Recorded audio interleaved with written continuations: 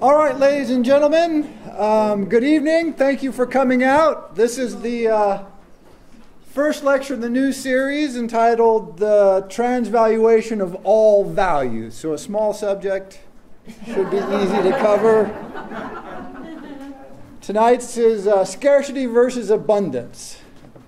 And I am Lazarus. I have returned from the dead. I have come back to tell you all. I shall tell you all. T.S. Eliot. That's what we're here for.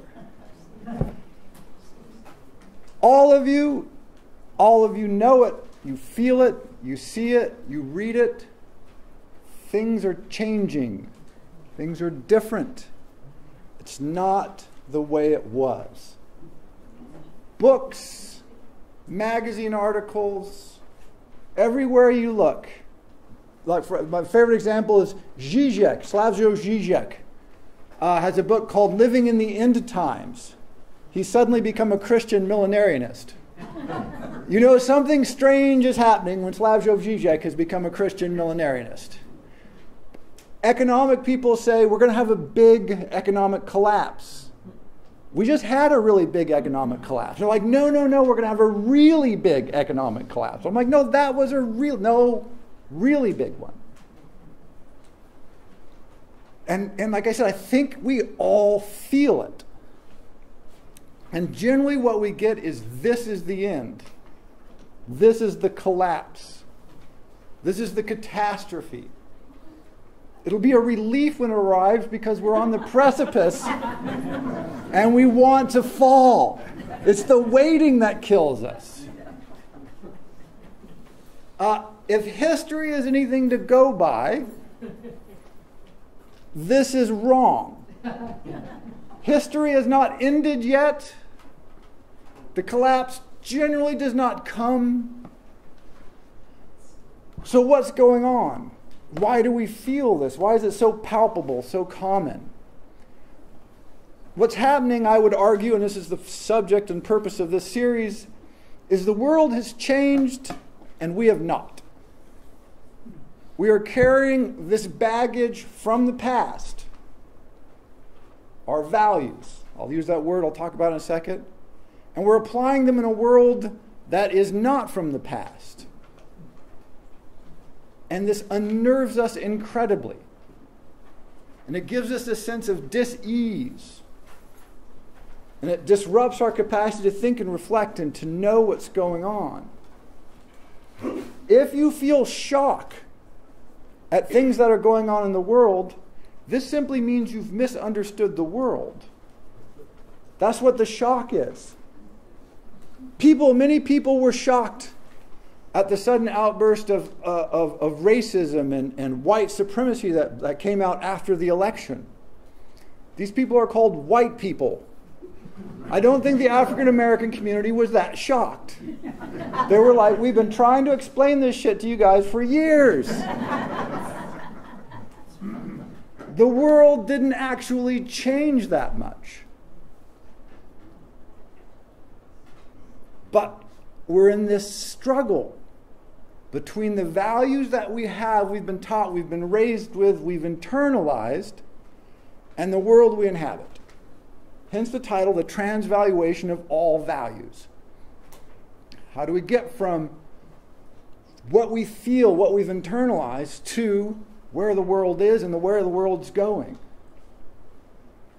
Barzun, the great thinker I always like to talk about, said you can live in a classical age. In a classical age, people agree about what you disagree about. You know what you're fighting over. The rules are established, the game is focused. It's not that people don't fight or disagree or argue, it's just that you know what you're arguing about. In a decadent age, you don't even agree on what you're fighting about. You don't share enough ground to have a shared arena for confrontation. This is the fragmentation of values. The values have become so fragmented, so complex, so differentiated, that it throws us off. It creates tension. It creates dis-ease.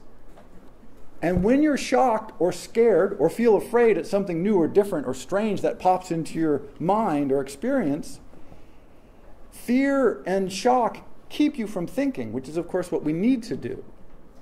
But literally those emotions, those feelings, those responses stop you thinking right when you need to think the most. And so instead of thinking about what's happening, you fall back on your internalized responses, your values. And so you can see you get this sort of ugly feedback cycle. The other thing that happens is times like these, and I'll point to Pinker. I always like to pick on Pinker because he's such an idiot. But he has a book out called Enlightenment Now, and he has all these charts and graphs that tell you how great the world is and how wrong you are for thinking the world is not great. By the way, this is just what they did with the 5-year plans during the Soviet Union. Every 5 years, they came out with charts and graphs that proved that you were living in a worker's paradise. And if you were a worker and not feeling the paradise, something was wrong with you. And we had re-education camps available to help you sort of get with the program, to feel good about it again. Something like a little trip to the gulag to sort of raise your consciousness. Right?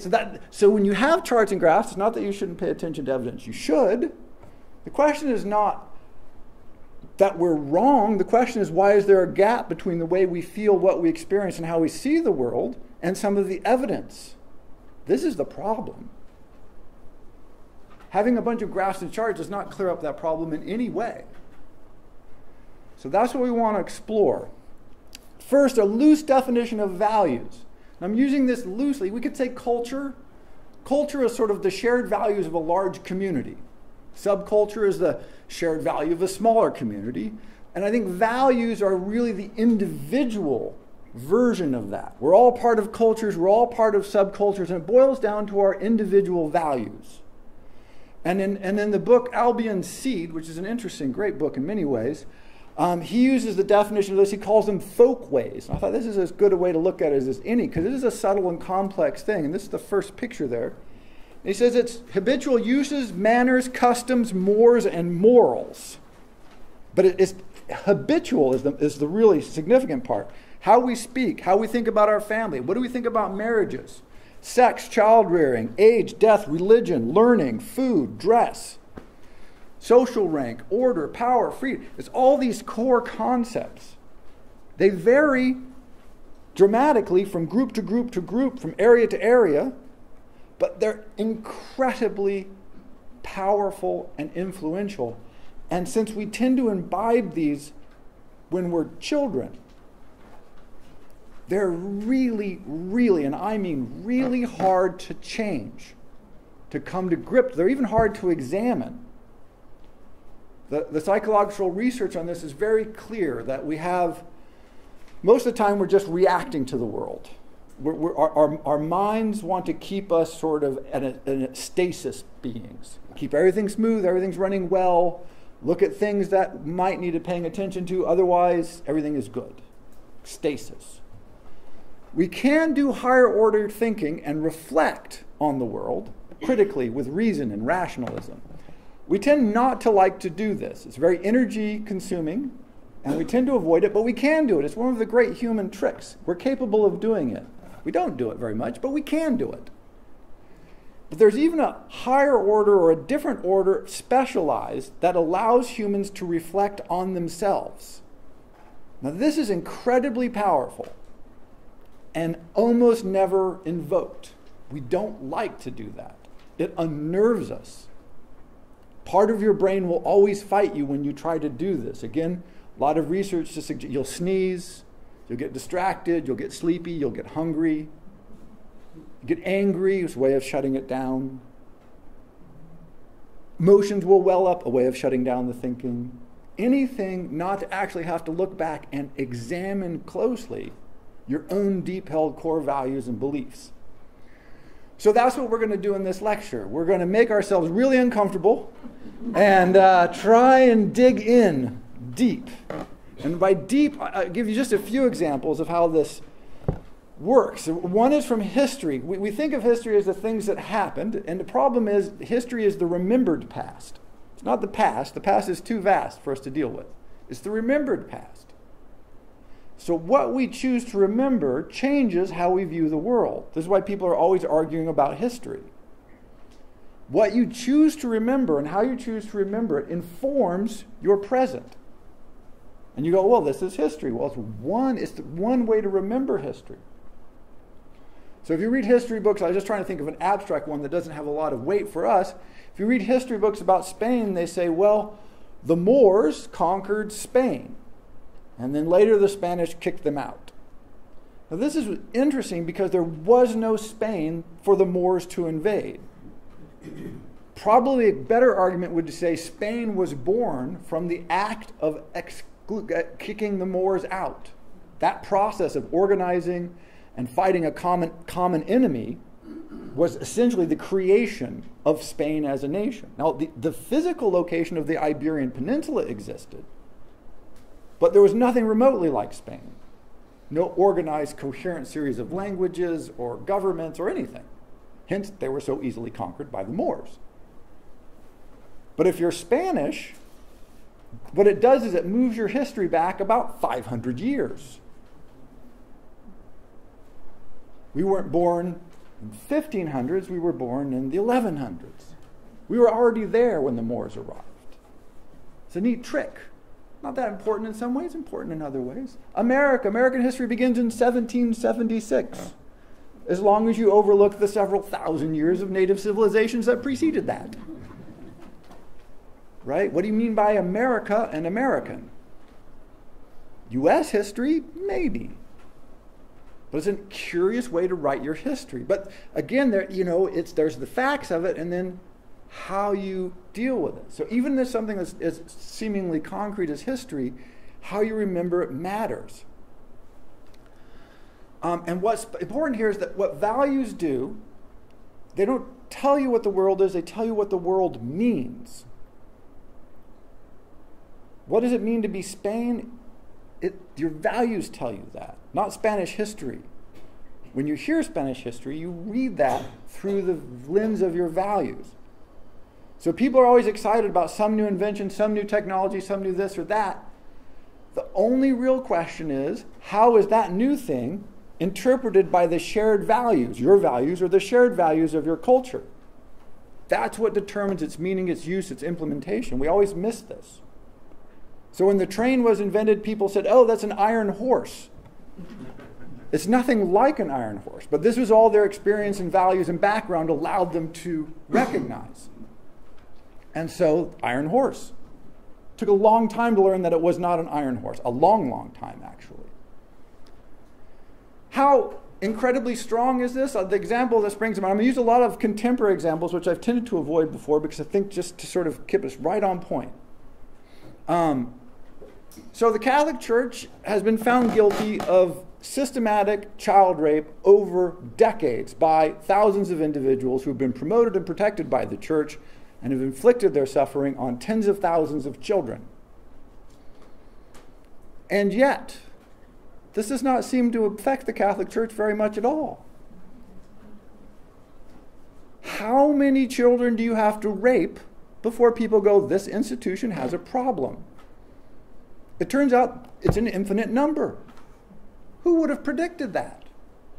Thousands over generations. Protected, no ramifications.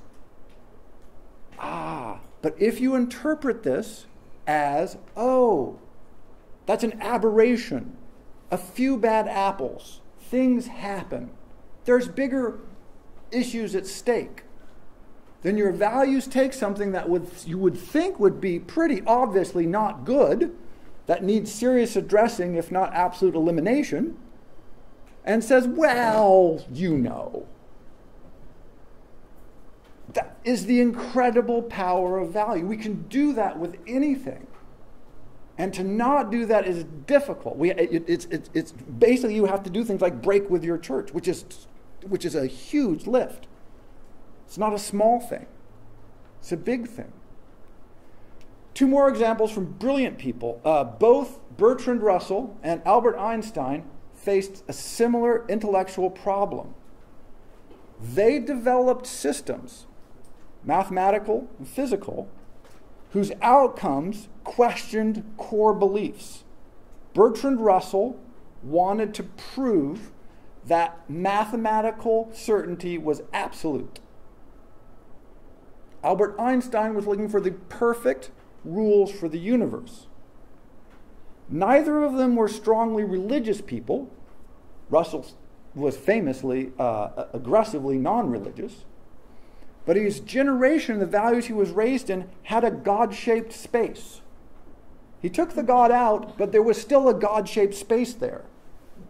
And Russell and Einstein tried to fill it with mathematics and physics. And when both those projects succeeded incredibly in every other measure, some of the most important logic and mathematical work ever done was done by Bertrand Russell, Alfred North Whitehead. Einstein, of course, famously wrote, but both of them dead in their tracks. When Russell was convinced that you couldn't prove absolute perfect mathematical certainty, he just stopped. He just fell apart. He himself said this. Einstein spent the second half of his life arguing against the outcomes of the first half of his life. The famous phrase is that God does not play dice with the universe. All of the evidence suggests that there is no God, and if there was, he was in fact playing statistical games with the universe. And Einstein fought and fought and fought and fought against this, because he so desperately, desperately wanted the world to be orderly and perfect and godlike, without a God, but with that God-shaped space in there. And you look at their work, and so it's not just random people; it's brilliant people. This is particularly perhaps an insoluble problem. All we can do is work on it. Final example, more trivial, but one I like, is right now today. Think of a big city like Manhattan. Somebody today is moving into their apartment in Manhattan for the first day. They are excited. Just moved to the big city, Manhattan, Big Apple. Woo, life is great. Someone next door, a floor above, a floor below, has been living in Manhattan for 20 years, has forgotten they live in Manhattan. They're just going about their lives. They're not aware that they live in Manhattan. Somebody else is moving out of the city going, I am so sick of this stinking chamber of iniquity and lines and noise, and I hate it. This is the exact same place. The city has not changed. These people are all inhabiting, in theory, the same place. Their values, their experiences, they interpret it incredibly differently.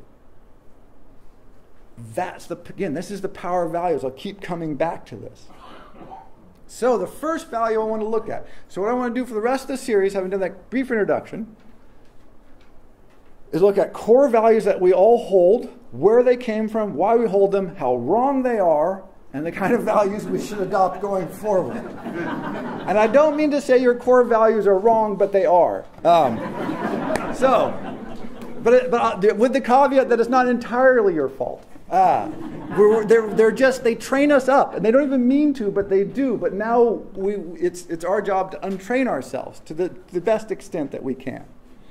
So the first one I want to start with is scarcity versus abundance.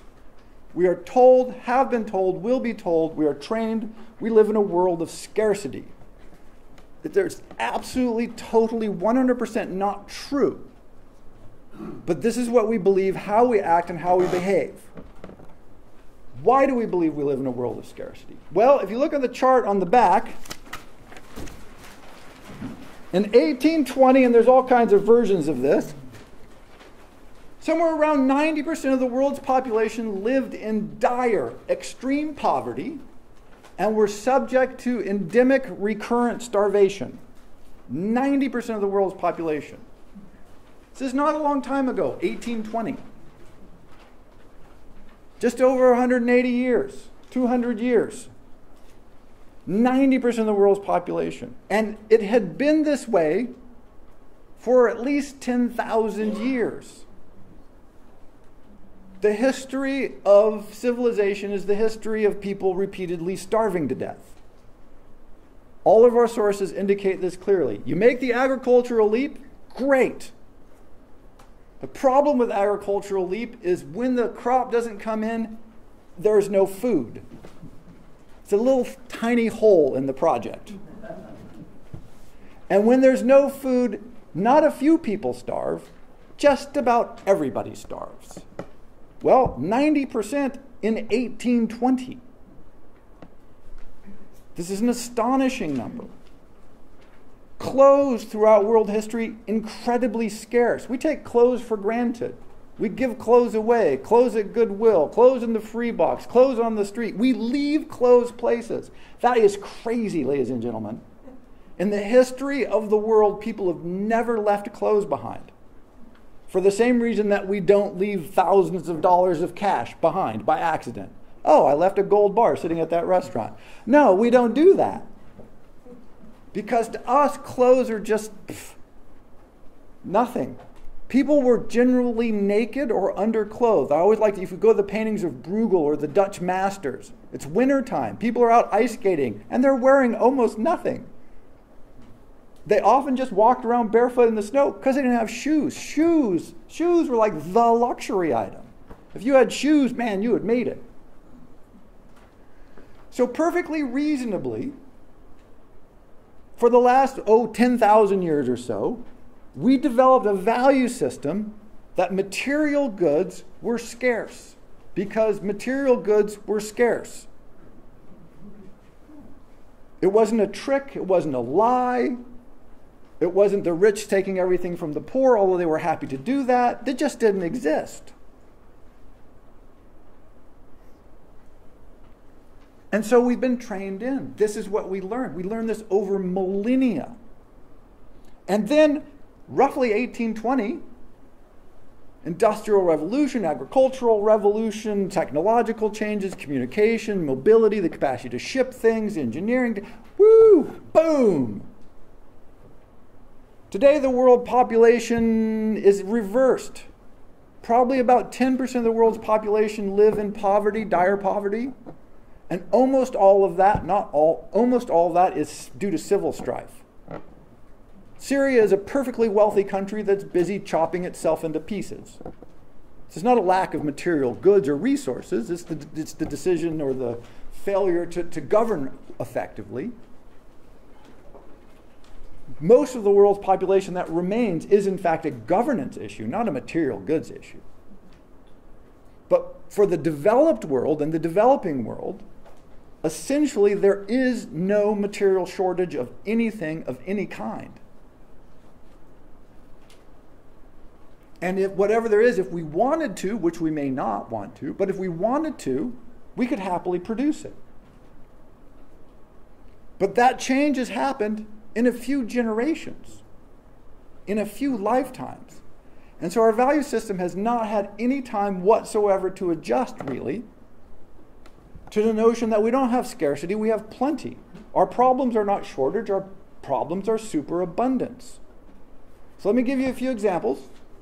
I'll use Apple repeatedly through this, just because I think they're so fun to pick on. Historically, one of the things that's been really scarce is capital and money, cash. Wars were fought. The Netherlands and England did well for generations fighting wars, famously against Napoleon, but also against others, because they just had better banking systems. Not radically better banking systems, but just better enough that they had more capital. They could spend more, they could keep more men in the field, they could loan more money, they could pay more mercenaries. This is very helpful in a world where cash is short. So our whole economic system is maximize capital returns so that you can make money, then you invest that, grows the economy, you harvest more capital returns, everybody's a winner. Yay. Well, one hole that we now have in this problem, or in this system, besides some of the other ones people are probably more familiar with, is that what do you do when you've made all the money and you have nothing to do with it? Right now, Apple is sitting on, no one knows exactly how much because the reporting is very hazy, but somewhere between $300 and $500 billion in cash, liquid assets, overseas. They have over $1 trillion in market capitalization, which means they could borrow anytime they wanted another $500 or $600 billion at very low interest rates. So tomorrow, if Apple saw something shiny and nice that they really wanted for $1 trillion, it could buy it. say, I don't know, the Sudan or Mars, right? I mean, what the hell do you do with $1 trillion? The answer, nobody knows. Apple has no idea what to do with the money. That's why it's sitting out there. It is the equivalent of shoving it under the bed. They've dug a hole in the backyard and they keep throwing money into it because they don't know what to do with it, literally. And they just announced they had their most profitable quarter ever. Ladies and gentlemen, this is insane. We have $500 billion. We don't know what to do with it. We have another $500 billion we could borrow that we're not going to touch because we have no idea what to do with it. But by the way, we just made our most profitable ever quarter, $11 billion more in cash. Woo! Why? We don't know. Because we don't know what to do with it. But the logic of scarcity says you have to make more money. Maximize your return. Because it's scarce. It's not scarce. When you have $500 billion in cash, cash is not scarce.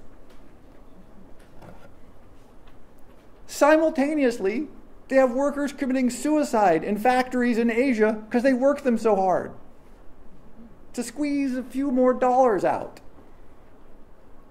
This is truly madness. It's a complete misfit of values. It's scarce. Maximize return. Save that money so you can... What? We have nothing to do with it. So they're just finishing their big Apple campus, and they're like, woo, we spent like $4 billion on it. That sounds like a lot of money. It's not.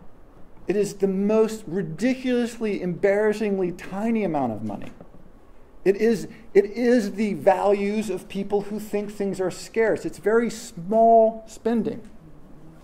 The equivalent of Versailles, by the way, Louis XIV was not a spendthrift king. He gets a lot of bad rap for that. He was actually fairly reasonable with the French budget. And he spent anywhere between 1% and 6% a year on fixing up Versailles. He did this for about 30 years.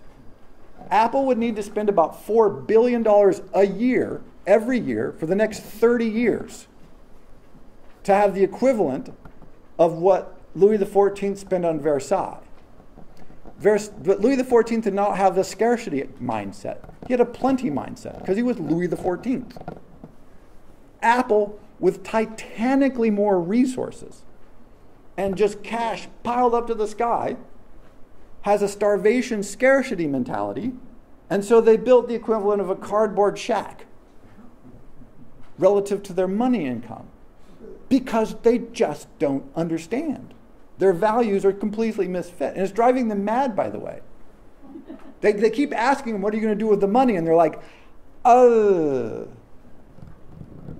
the reason they don't invest it, by the way, is because they're afraid of losing it. When you have $500 billion and you won't spend it because you're afraid of losing money, you see, that fear is not grounded in reality. That fear is grounded in 10,000 years of endemic starvation.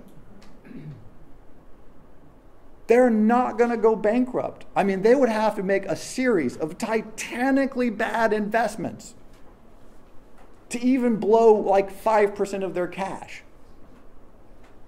I mean, they would just have to all get drunk and go to Vegas. I mean, you can buy a lot of hookers and blow with that kind of money, right? I mean, the hangover is going to be bad, and you're going to have, I mean, it's just impossible. You can't burn through it. You can't. But they won't. And they're frozen. So they keep announcing record returns. They have no idea what to do with it. So they just keep, but this is the values problem. It's abundance that's our problem. Food is another one that keeps coming up because people starve to death. It's true, people starve to death, not from lack of food.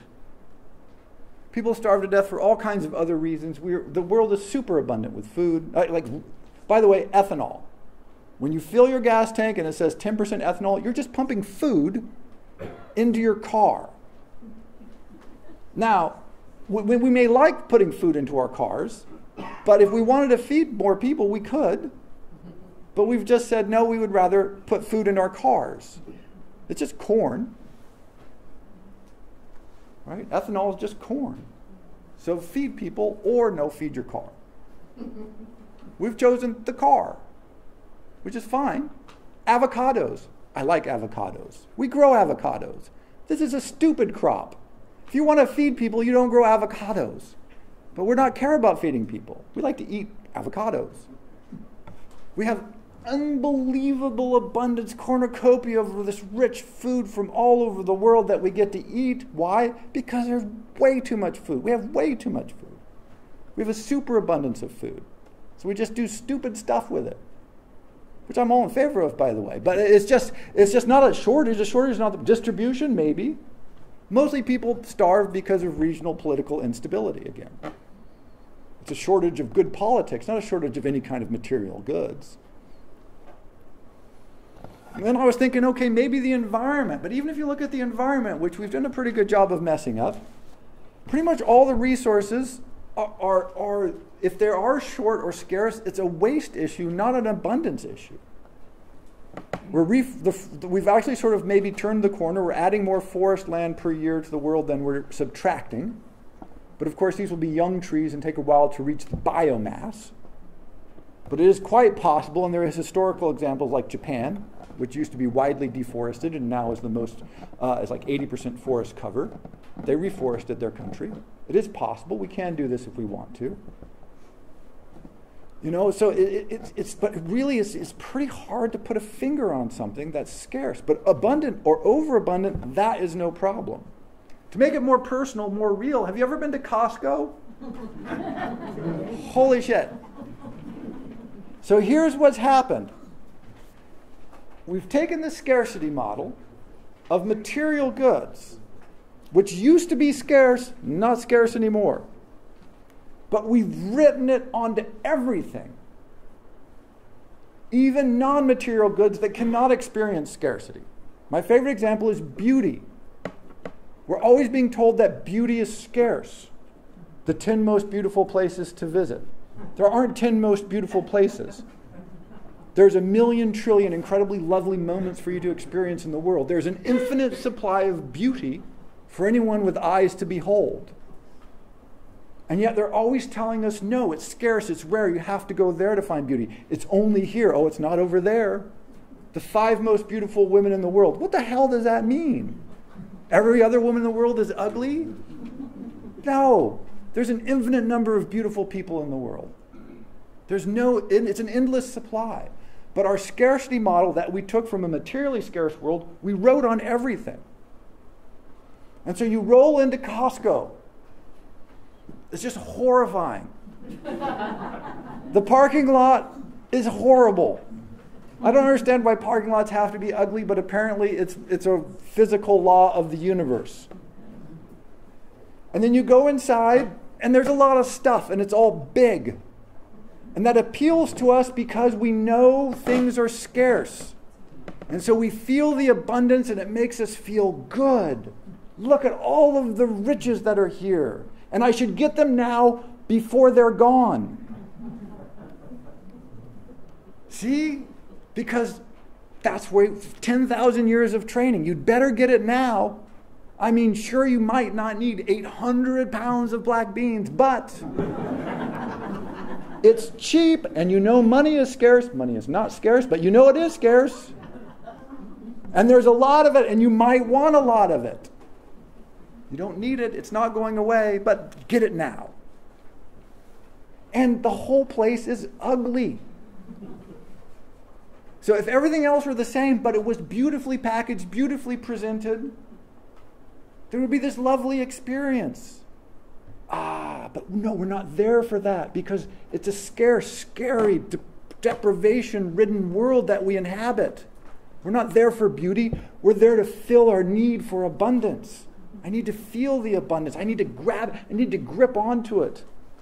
The problem with abundance is you can't grip onto it. As soon as you do this, you don't have abundance. The grasping hand is never full, right? It's true.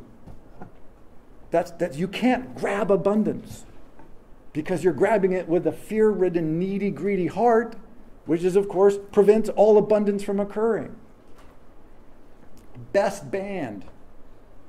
Most beautiful piece of classical music. Again, there's no limit on it. We have access in our world to music of superabundance. I mean, what a joy, what a pleasure. But what do they tell us? You're listening to the wrong music. You're not listening to good music. You need to listen to the right composer. You need to rewrite, what the hell are you talking about? This is joy and beauty and opportunity. But, again, grasping narrow. Yeah, it's this weird tension. Do you see that between the material constraints, which no longer exist really, but then they get overwritten to all the other non-material things? And so we think there's a lack of these opportunities and experiences and beauty and joy and love and people. That there can't be. It's literally impossible because it's in you. You see the world beautifully. Oscar Wilde writes about this.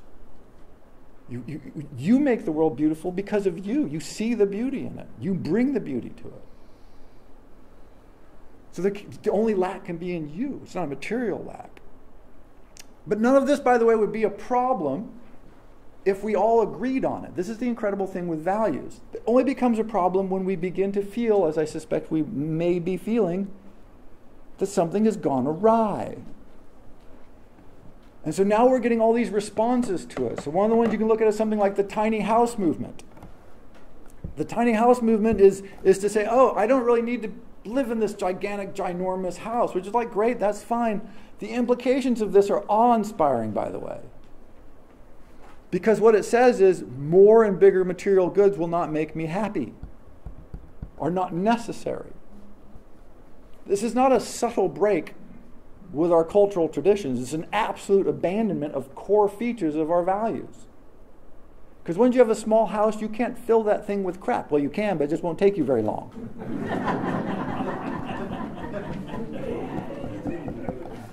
Right? It's just because it's tiny. I don't need a 64-inch TV because my room's not 64 inches wide. I guess I could put it in diagonally. Right? And I'm not against big houses, actually. Do a beautiful big house, that's a great thing. Don't fill it with crap, that's what we do. Build ugly, hideous big houses and fill them with ugly, hideous crap. That's the problem. But if people begin to make this decision, I guess you're having a problem all over the country. I don't know what generation, the baby boomer generation and older are dying. And they have a lot of crap. And their kids and grandkids are like, no thanks. We just don't want all that stuff. Ooh. By the way, 80% of our economy is consumer goods. If people stop consuming like that, it's going to be different. Nobody knows what it's going to be. It's going to be different. A large percentage, some put the estimate as high as like 30% of people under 30 do not have a driver's license. It is hard to sell a car to someone who does not have a driver's license. The car companies are starting to freak out just a little bit. Because that iconic American material good has suddenly and rapidly, for an upcoming generation, vanished. They're like, car, don't want one, not getting a license. There you go. That's like, what? No, this is right? We all know this, the car. It's not just your car, it's your freedom. One of my favorite advertising slogans of all time. The complete confusion of material goods with a non-material good. We do this all the time. So what's happening is what Kenneth Clark called our heroic materialism, right? This just absolute titanic, unbelievable, powerful belief in materiality and material goods is breaking down. That's what bothers us. It's not the craziness of materialism. That you can critique that all the time. But our values are starting to hit these tensions, environmental notions. Well, maybe it isn't good for the environment if I consume in a particular way. Hey, wait a second. You're supposed to be interested in the material good, not the arc of it. Or maybe it's just, I want something small. I want something made by blind Portuguese children because I like them. Okay. Wait, no, but you're looking at some other aspect that's not the material good, not the size of it, something else. This begins to throw things off. It begins to cause dis-ease in us. Because our value that says that's the material good, now these other is fragmenting. That's what we don't like. Back again, if everybody agrees on the value, then we can argue about it, and that doesn't bother us at all. We like that. It's when it starts to break down and some people go, I just don't believe in that. I just don't believe in materialism. And enough people that it starts to affect things, and we're like, hey, wait a second. So people say, it's crazy to pay this much for, coconut cream that was harvested by, sea nymphs from an island off the coast of Atlantis. And they go, you shouldn't do that. And it's like, why? You can get coconut cream like that. That's the same that wasn't harvested by sea nymphs for 1/10 the cost. You're like, that's not my material value. I don't see the money as scarce. I see sea nymph jobs as scarce. And so I'm willing to pay extra for a non-material good. This is challenging. It creates all kinds of moral conundrums, which you must have felt. Well, should I buy the organic beef? Should I buy the organic free-range beef? Should I buy the lab-grown, genetically modified beef? Should I buy the tofu beef? And you start going, so you have these, right? People have these at the store, right? Now you have moral conundrums at the store. You used to not have moral conundrums at the store. Now you do, because our values are switching. They're changing, it's moving, and it drives us crazy, by the way. It makes us a little crazy. It threatens us. But the only thing we can do is begin to examine internally this fundamental notion of, is the world full of scarcity or is it full of abundance? Materially speaking, it's absolutely full of abundance. You just can't argue this. But our values, we still struggle with that. In fact, our problems are not scarcity, our problems are the problems of abundance. So just one example is our road. They keep writing about how our roads are not well maintained. Bridges collapse, that's always fun. The train system's in disarray. Why? It's because we have too damn many roads to maintain. This is why. We have a lot of roads. We have a superabundance of roads. And so our answer to this is to, one, build more roads. Because we know the answer to any problem is more of that problem. Right? I mean, what else could you possibly do? And so we're starting to hit this material wall where there's no way. You're looking, wow, can we maintain all the roads we have? Probably not. Do we still want to build new roads? Yes. Again, this is not a scarcity issue. This is like the drunk rich Duke issue. You have 400 racing horses. Yes. They're dying, lack of food. Yes. Where are you going? I'm going to buy some racing horses. This is a classic move, by the way. This has been done historically. But it's not really wise. Other problems, again, of course, the food problem. We have all these obesity issues. We have all that kind of crazy stuff going on. This is from abundance, superabundance, baffling with choices. Again, anytime you're Amazon, people have gone on Amazon. It's like they're just killing you with choice. Just point to one. I want one thing. I just want one crappy thing. I want an apple peeler. I don't want 100 choices. It's too many. It freezes people with choice. What do you listen to if you can listen to every song that's ever been recorded? I think I'll just listen to the same song I did yesterday because I'm just frozen with opportunity. It's too much. Superabundance. What should I read? How do I choose books? I can read any book. All millions, access, on my doorstep, 2 days. What should I read? Notice this becomes a moral choice. I should read good things. How do I decide what's good? Crap. Those are our struggles. So we need new values. And here's some values I want us to start thinking about. One, we need to start thinking about eliminate, not add. Whatever the problem is, generally we think, let's add. My house is too small, let's add a room. Or, let's get rid of some shit. Okay, if you've had a couple more kids, add a room, knock yourself out. Get rid of some kids, but probably add a room. Adding a room, totally sensible. right? But potentially, just possibly, just maybe, it's a vast collection of crap that seems to accumulate around us no matter what we do in this world that is causing our problem, not a lack of space. Because every statistic suggests that we live in incredibly large houses relative to any historical standard. And we think, well, I've got 3 garages. If I just added another garage and an off-site storage and another room, I would be there. Right? This is you see this everywhere. I mean, all the statistics show this, that the off-site storage is just booming in the country. People add garages to 3 garage houses, add garages to, I mean, it's an infinite, or you can ask, what can I get rid of? Just try it as an experiment. The next time you have a problem, you're faced with something, instead of thinking add, order, supplement, increase, just ask yourself, okay, that's all possible, and maybe it's good, and maybe it's the right answer. I'm not saying this is an absolute. I'm just saying it's our knee-jerk reaction. Then you can turn around and say, well, or what could I eliminate? What could I get rid of? What could I subtract? What could I use less of? It's always good to ask, what could I use less of in my life?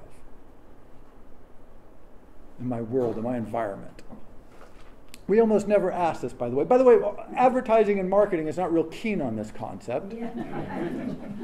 My favorite example is Real Simple magazine. If everybody's ever seen this, always read it. If you're checking out the grocery store, read it then. You never buy this magazine, but read it then. Because it always says something like 110 common simplifying facial washes. And I'm like, that doesn't sound simple at all. That sounds sort of unsimple. Sounds like I've made my life more complicated. You know, so second, people, not things. This is not a crazy radical idea, and yet, people, not things. If you looked around and just say, took half your stuff, so I could sell it back and get my cash back, so I could get 10 or 20 or 30 or $40,000. How could I spend that on people? Visiting them, having them visit you, throw a big party. Just throw a titanically large, like a $50,000 party. Why not? Well, that's a waste. You just wasted your money on people and joy. Well, that's stupid. We know that's wasteful. You could have bought something that you store and dust, oil, and maintain. That's so much better.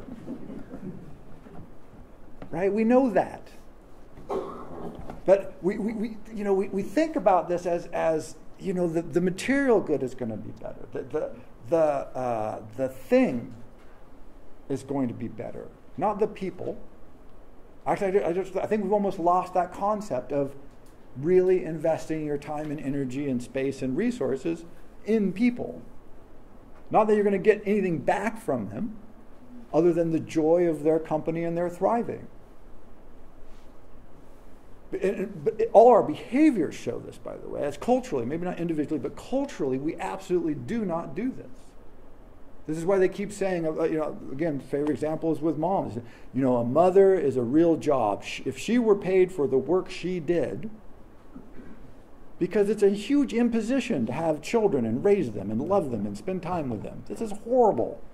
It's always how bad it is to be parents, how time can... What the hell are you talking about? It's the greatest thing ever. I mean, it's not materially rewarding. It's a time suck. But people, what's more important? Well, everything apparently. Right? We know this. Culturally, we've decided this, absolutely.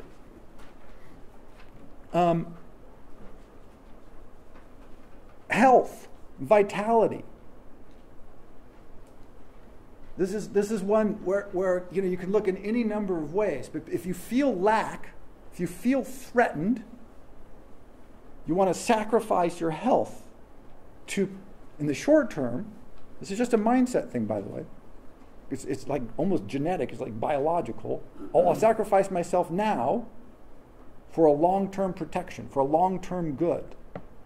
I'll suffer at this job now or I'll endure this painful, unpleasant thing that damages my vitality because I'm building safeguards. I'm putting more Costco beans in my basement. Right? Somehow I'm doing something that makes me feel like I'm not going to starve to death. You're not going to starve to death, by the way. It's highly unlikely. But maybe that fear is still there because it was written in for 10,000 years. Hard to just write that out. Hard to really understand that you're not going to starve to death. One way to think about this is homeless people don't starve to death. That's impressive. This is not the historical norm. We have a lot of homeless people. I'm going to talk about that in a later lecture. And it's a problem, but it's probably not the kind of problem you're thinking of.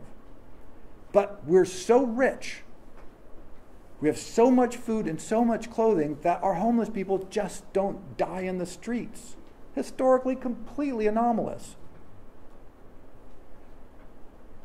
And yet we fear it. Oh. So if we create these narratives, if everything goes wrong, if you lived through Y2K, people kept trying to tell you that like the grocery stores were going to shut down, the registers wouldn't work, and there'd be no, and the trucks couldn't deliver food, and like the tractors wouldn't run on the. It was nuts.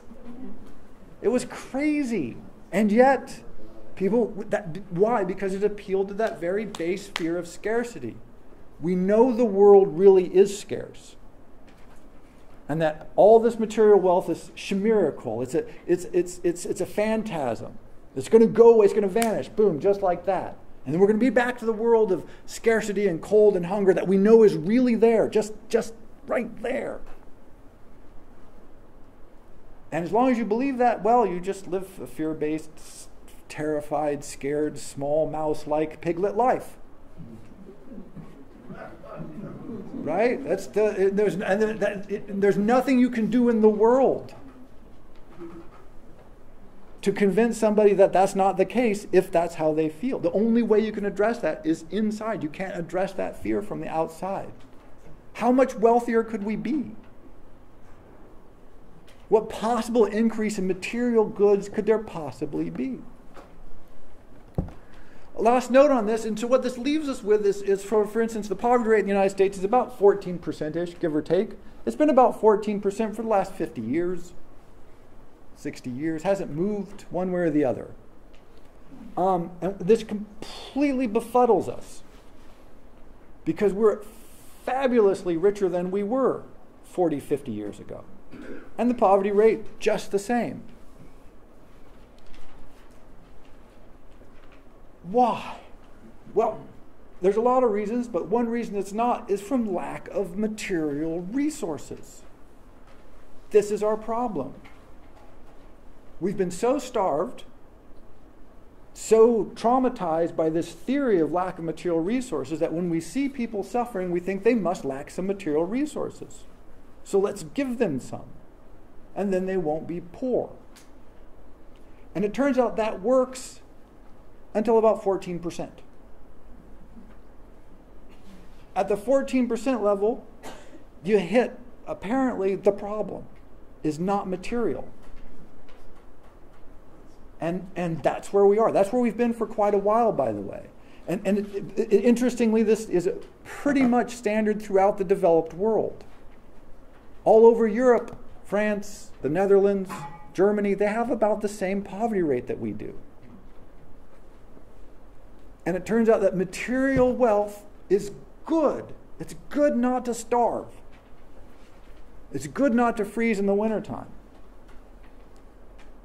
Up to a point. And once you've addressed all those material-based problems, you're thrown on a whole different set of problems that we have just not begun to deal with. And we keep throwing material goods at it. And it fails. And we're going to look, again, next couple of lectures at why that is, what those values are that need to change. But for tonight, I just want you to focus on what we talked about here. You do not live in a materially scarce world. You live in a world of super material abundance, unlike anything imaginable even 100 years ago. If you do not feel that way, you're just wrong. Really, truly. You've misinterpreted the world. I hate to say that, but it's true. And you need to think about why you feel that way and might see the world that way. But don't believe me, again, just look at any kind of reasonable measure of anything. And the scarcity, by the way, is only decreasing. I want to leave you with a couple of points to think about. This is not getting better in the sense of we're getting less materially rich, if that makes any sense. It's getting worse in the sense that we're getting more materially rich. We've broken the energy GDP barrier. So for almost all of human history, more GDP, more goods produced, more food, equaled more energy input. This is why you had slaves and peasants and serfs for so long. They were the energy input. The more of them you had, the more stuff you could make. Then we got steam and river power, and there was this jump. Then we got coal and oil, electricity, this is some good shit. And GDP jumped, but energy consumption tracked it almost perfectly. And economists had argued for the longest time that this was just, you have to have more energy input to get more GDP. So you look at the world population, you look at energy growth, or material goods growth, energy's going to go, we're going to run out of oil, we're going to run out of coal. We're never going to run out of coal, by the way, we got plenty of fucking coal. We're going to have to dam all the rivers, blah, blah, blah, blah, blah. A couple of years ago, about a decade ago, this started to break. GDP has been going up, energy consumption has been stable or going down. Our input of energy per GDP, it means that we can produce more stuff with less energy input. This is a titanic shift. As renewables come online, which they're doing very quickly, as manufacturing technology increases, which it's doing very rapidly, that will only increase. Which means it's becoming cheaper and cheaper and easier to produce more and more crap that we don't need anyway. This is accelerating our problem of abundance. It's an astounding break. It's amazing, and it's also like, oh no. Because we need some help. We need like a helpline to call with our stuff. But it's to see the abundance, to feel the abundance. Once you feel the abundance, then you don't need all the crap. Then you can let go of and go, well, if I want it, it'll be there. Right? I don't have to worry about abundance. Abundance is just falling on me. And then you can invoke other values. You can look to other things. It will just change fundamentally your relationship to the material world, and again, it will begin to remove that veil that we've overwritten non-material goods on. That beauty is somehow short, that beautiful places are somehow short and scarce, that good things are limited, even things that aren't material. There's only so many excellent experiences. Oh, if you'd only been there 10 years ago when it was excellent, well, now it's not. Right? It's this notion that it's all limited in time. No. More access to better, more beautiful than ever before. But we're not feeling it, which is the weird thing. And it's because of this 10,000 years of training. So I'm going to give you, like I said, I'm going to give you little homework assignments in this series. Make it a little different. So try and pay attention to this. Look. When you feel lack or feel threatened or feel unnerved, feel that it's not abundant, just stop and say, is this true? Is this right? Is this correct? How could I check? How can I just, just try and be aware? Because, it's very hard to undo 10,000 years of cultural training, particularly in the relatively short transition from 1820 to today. But many of the problems that we face, and we do face real problems, by the way, they just can't be solved with material abundance. Those are the problems that we have left now.